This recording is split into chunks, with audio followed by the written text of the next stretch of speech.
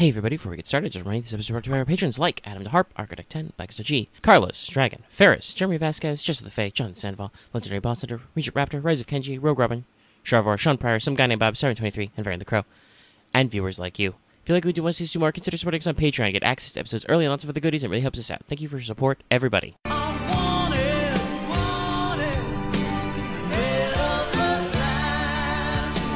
Hello everyone and welcome back to Let's Talk FGO Wanted, the show where we let you know if you want to roll that 5-star. It is time once again to talk about the sexy slither of a lady snake. It's Vritra, baby. Coming to us in the form of a permanent SSR Lancer. We will do our usual breakdown for a Wanted if this is your first time. We're going to start by talking about a character's real life history and folklore, talk about any particular fate lore they may have, any other stuff they showed up in. Though obviously I realize now as I get further and further on in the years of this show, it's less and less likely characters are from other Fate things, and more likely they are just from FGO. Funny how that works. We will also talk about their mechanics. Some people are very interested in that and how it fits into their teams and stuff. And how frequently they have raid-ups and some other things that we've accrued over the years of doing this. Obviously, the raid-ups are not as important with a permanent unit, but still good to know if you want to focus on getting Vritra. So, Vritra is a notable figure in Hindu religious and mythological texts, a powerful asura, which is evil or antagonistic deities, sometimes called demigods or anti-gods, I've seen in some translations or scholarly discussions. Sometimes also syncretized as demons, and an enemy of Indra, king of the Devas, and god of storms, king of heaven, major figure in the Hindu oeuvre. Vritra's name can be literally translated as something like cover, obstacle, obstruction, and he is considered a personification of droughts, lack of water. Vritra is sometimes described as a human-like serpent, or in some translations, a dragon, and in the Vedas, Vritra is also referred to by the name Ahi, which means snake or serpent much more literally. So, various names, various appellations. Depending on the sources, there's quite a few retellings of a lot of these myths in different Vedas and other poetic works, epics. So, we'll be going through a few forms here. Vritra is usually described as either the child of Tvashtar, a god of art and craftsmanship, who makes the asura to get revenge on Indra. Though in other Vedas, especially the main ones that we get this legend from, Tvashtar makes Indra's Vajra, so that's a little weird. Or Vritra is descended from Danu, a primordial goddess associated with waters, and the mothers of the Danavas, which is a clan of asura, so lots of different, competing factions, different divine groupings, and so on and so forth. So there's a couple of different versions of Vritra's actual legend, but in a lot of the common elements, Vritra takes control, binds up, blocks all the waters in India, blocks the major rivers, etc., possibly by constructing 99 fortresses, or by coiling his body around a mountain. Since this impedes the happiness of mankind, because we don't got any water, it also puts fear into the gods, because Vritra's big enough to block up all the water. Indra, king of heaven, ends up slaying Vritra, restores the natural flow of water, brings sunshine and happiness, etc., and earns the epithet Vritrahan, Slayer of Vritra. So it's one of Indra's many names. Indra also almost always accomplishes this with his Vajra, sometimes called the Thunderbolt, which is used to smash the obstacles and kill Vritra. It's a recurring element that comes up. This obviously has a lot of similarities to other famous myths and legends of storm gods defeating serpents who represent chaos or disaster. You know me, I make all kinds of syncretism notes, which Nasu and the FGO team also do, so you might be able to draw connections to beings such as Jormungandr, Typhon, and Orochi. I'm sure that the Orochi connection is also not subtle considering the placement of this upcoming event. Anyway, there's also a lot of interpretations of seasonal work here. Indra's the god of storms and defeats Vritra, bringing seasonal rains and surging rivers, pretty important to agriculture, could be associated with monsoon season, stuff like that. And then there are other elements which come up depending on the version of the text. Vritra is usually referred to as a powerful asura, sometimes as king of all the asuras, and may have several other powerful gods in his service until they are convinced to switch sides by Indra. The primary Vedas sources say that he had Varuna, Agni, and Soma on his side originally, deities associated with water, fire, and night, respectively. And in some tellings, Vritra is large enough to actually swallow Indra whole, and either the other deities have to force Vritra to spit him back out, or Indra actually kills Vritra when cutting his way out from the inside. So, again, big snake. The version in the Mahabharata involves some very classic prophecy work as well, setting yourself up for failure. In that case, Vritra is so strong that it forces Indra into a truce and makes Indra swear not to attack Vritra. I miswrote that in my notes, but I caught myself. With a weapon that is made of wood, metal, or stone, that is neither dry nor wet, and cannot be attacked during day or night. So, Indra kills Vritra with sea foam empowered by Vishnu at twilight. Classic stuff. Additionally, in some versions, and in some religious or philosophical sects, Vritra is a follower devotee of Vishnu, the supreme being, the preserver, another major figure in Hindu belief. Vritra's undoing is basically caused by him turning away from his duty to Vishnu and embracing violence by leading the Asuras against the Devas, which means that Indra ends up guided and protected by Vishnu in their battle, though these versions do usually say that Vritra ascends to Vishnu's realm after death. We may also get some of our, recurring ascending, summoning. In the Bhagavata, gives a different physical description for Vritra, which is much more eldritch and spooky, being a being which grows in every direction, like the points of a compass, has a mouth big enough to swallow stars, and eventually his body becomes big enough to touch all corners of the heavens. I've seen some translations use the idea of solar system here, but I believe the original writers would not have had the actual sense of scale for that, but still, big. Additionally, in some of the Vedas, Vritra has a brother named Vala, which means enclosure. It's a very similar root to Vritra, and Vala is also described as, another basically monstrous being. A great cave, which is also defeated by Indra to reclaim some cattle, which are stolen from another deity. And I'm going to apologize if some of these facts or versions are a lot of general, kind of overly, in some tellings this and some tellings that. The primary source for a lot of Hindu material, and I always tell you to go to primary sources if you can, this is going to be hard, because a lot of those are epic poems, which are staggeringly long, and it is often hard to parse out and skim stuff to put in compact video form. I only have so much to go here, and summarizing even individual parts of, the Mahabharata, the Vedas, other stuff like that, is already, really expansive. We are trying to grossly oversimplify here, and I want to acknowledge that, but also, we gotta oversimplify. Otherwise, there's way too much material to go through. So moving on to more Fate-specific lore and commentary, as usual, we will ask the question immediately, wherefore is Vritra a lady? The translation of her profile that I've got outright claims it to be a mystery. Just a big shrug. While firmly giving female as the gender in the profile stats, it claims that Vritra itself is a concept beyond gender, so their nature doesn't really change if they're male or female. One theory is that this is a way to oppose Indra and avoid his tricks, which are for kids. Another connection is drawn to the Apsaras Rampa through some anecdote that I can't really track down. I don't see any easily accessible connection between Vritra and Rampa. So this could be some weird esoteric fact run down by the research team, or just something we said to justify doing a thing. Rampa is related to Ravana, which seems to come up in Vritra's interlude, so maybe this will get clarified later. Put a pin in that one. But otherwise, on character design notes, it's pretty on the money here. Obviously, while called Snake, Vritra is often depicted as humanoid. You can see that in the bed image I've got now. But the Bhagavata version I mentioned earlier describes Vritra as having almost black skin, but with a lustrous tint like clouds, hair the color of melted copper. So, tanned blonde with purplish black scales seems about right. Good on your art team.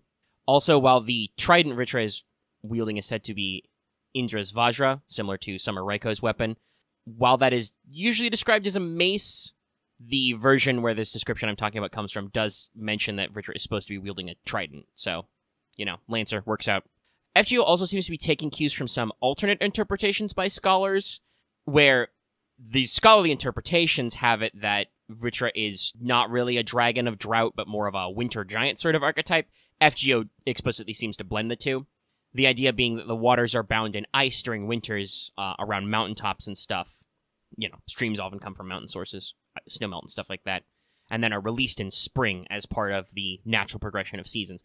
Also, while I didn't find any overt suggestions in all the summaries I could find of this stuff online, that this specific myth of Vritra and Indra is actually cyclical, cycles are a recurring aspect of Hindu philosophy, beliefs, legends. We see this in Lost Belt 4 even. So Fate's interpretation that Vritra is sort of a recurring cyclical antagonist who keeps coming back as part of the seasonal cycle also flows into this interpretation. So it works, even if it does seem to be a little bit of the Fate edge casing. So, obviously, for story content, Vritra will be a major character in the upcoming Christmas 2022 event, and I mentioned earlier they will have a Cinque Quartz interlude, which will hopefully shed some more story stuff. That's part of Interlude Campaign 17, which should be next year. but as far as I can tell, haven't cropped up in any other story events so far. So we'll have to hope for maybe some clarification on some of these question mark points during the Christmas event. So then, let us move on to the mechanical portion. Now, Vritra is a permanent Lancer, but don't think that makes her worse off. She is currently the highest attack of any Lancer in the game, and is technically tied for the lowest HP with both Karna and Reminus Quirinus. So, big attack, low HP, but tied at the same overall stats with some people. She has a quick arts buster deck, somewhat uncommon for Lancers. I think it's like their number 2 most common one, but still heavily outweighed by the double quick, double buster setup. Average hit counts, pretty normal NP gain. Not that that matters for an arts unit in 2022, but, you know, it's there. So her NP is a pretty simple AoE arts. It hits all enemies with skill seal for 1 turn. It hits them with 20% crit down for 3 turns, and has an arts res down for 3 turns based on overcharge. Starts at 10%. Pretty straightforward stuff. Debilitates enemies, sets up for follow-up turns. First skill is also very simple. 3 turns of 20 to 30% arts up, and a 1-turn star absorb. Turn them into crits, get big arts. Second skill, very interesting, gives a team-wide 20 to 30% damage on divine, so bonus damage, and also gives herself 20 to 30% battery. Final skill is a bit of a doozy. It's got a lot of stuff in there, but a long cooldown to make up for it. This one is a 1-time 5 turns guts for 1k to 3k HP, very typical. 5 to 10% NP per turn for 5 turns, very solid, and also gives all allies, including herself obviously, a 1-time 5 turns 10 to 20% NP damage up. A lot of the improvement we've made to tactics type skills, for instance. So, pretty solid around there. Passives are just magic resistance A to give you a lot of debuff resistance, and the new Dragonkin A for damage cut and a buster up. So her 1 buster card will slap pretty good. Overall, build-wise, strat-wise, you should see Vritra as pretty simple, but a fairly effective Arts Lancer. That Arts res down and impressive NP per turn abilities, combines well with a small handful of damage buffs, Divine being a very common trait, even among archers, but also just in general. And a very high inherent attack to aim to loop enemies and clap them pretty good. There's some hints of some bones of the old Arch stall and suppressing enemy skills and crits, but she's not really that strong at that on her own. It's just something you might want to consider. In a party comp, Vritra is a flex slot. On the one hand, you can use her damage buffs or inherently high attack to just keep trying to spam her AoE NP over and over again on enemies for farming or just whittling bosses down, such as including using a crit turn. Or, since several of her buffs are team-wide, she can be used to kill adds and juice up your primary attacker, who will probably be some sort of single-target Lancer, probably like Kagetora just for the arts chains, but technically none of her AoE buffs do much for arts other than her arts down on NP. So there's some different options you could take there. If you're trying to make the most of Vritra on her own, then you probably want to involve the usual suspects. Castoria covereth a multitude of sins with hard defenses, batteries, and attack buffs galore, but also don't sleep on a Tamamo collab. That can help put you back in that stall mood and also help with Vritra's lower HP and speed of the cooldowns on her important skills. Still valid. And future art support Lady Avalon will also let Vritra capitalize on that Star Absorb with better crits, which is something she doesn't really do well on her own. CE-wise, there are a few routes here. With only 20 to 30 battery, this may mean that if you want to go immediately into your NP without supports, you might want to rely on a K-Scope or Imaginary Element. But if you use her Append skills, that's basically a 50% starter. That opens up Classics, Dive into Blue, New Beginnings, Painting Summer, all of these arts 50% CEs that you can work with. Hell, a future Summer CE has Vritra on it. It's called Ocean Flyer. It gives you a 50% charge and a couple of arts-related buffs. I think it's NP damage and arts up. Anyway, it's solid. If you're just going to use supports to make it 100%, you can also consider other options. I would aim for arts and NP damage first of all, though some crit might be good. There's also a few arts-focused CEs which can give you piercing. That might come in handy. Archers do tend to be kind of squirrely. But of course, you can just, go apeshit. Prismacosmos for more NP per turn, just to keep that looping going. Black Grail. Probably slap pretty hard with the Black Grail. Just saying. So, thankfully, Vritra doesn't really use any brand new mats, befitting a permanent unit added on an event that only requires Fuyuki Clear to engage, but she does chew up a lot of bronze mats, particularly in the form of stakes for Ascension. Her skills also require a number of permafrost and giant rings. Presumably, somebody on the dev team remember that Winter Giant fact that got programmed into her profile. So, keep that in mind. Vritra's primary banner is going to be the upcoming Path to Santa Claus event, happening very soon, as of the time I'm recording this, which just got a rerun in JP after an extra year, so that banner will be coming back as well. Additionally, as a lady servant, she will have raid-ups on Valentine's banners in the future, being permanent. And, of course, as I just said, she is permanent, so anytime after her initial banner ends, she can hypothetically spook you in a role. Just, then you're gambling a lot. Big gamba. Now, as I've noted, for, future mechanical bonuses and stuff, Vritra's going to have an interlude. That's a St. Court's interlude. Don't need to worry about buffs there. She is obviously a big bonus servant in Path to Santa Claus in the rerun. And also, because she has, the animal trait and is non-hominid, she is a bonus servant in Tunguska. So there's definitely some future use here. But not as much of a big feature as we'd like. Maybe we'll see her more in things and stuff and places. Seems like an interesting character. But there we go. Merry Lotto, everybody. That's the wanted. Obviously, feel free to do the usual stuff. Drop this a like, subscribe for more wanteds, ring the bell for notifications. You always know when Omega posts at midnight.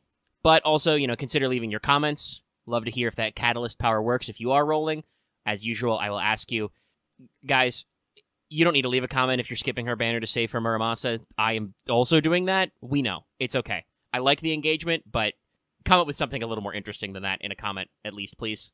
We all know. We all know. We have clairvoyance. We know. But if you are rolling for Vritra, or if you just get her on a lucky ticket or something, consider joining our Discord, link in the video description on our channel page. We've got a rolling thread where people post all their rolls all the time.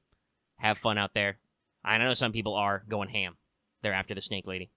You can also consider supporting us on Patreon, like I said at the front of the show. Could have gotten this video early. Also consider joining our channel memberships for membership badges and emotes you can use in those sweet, sweet comments. And on all, so it's a good time. All right.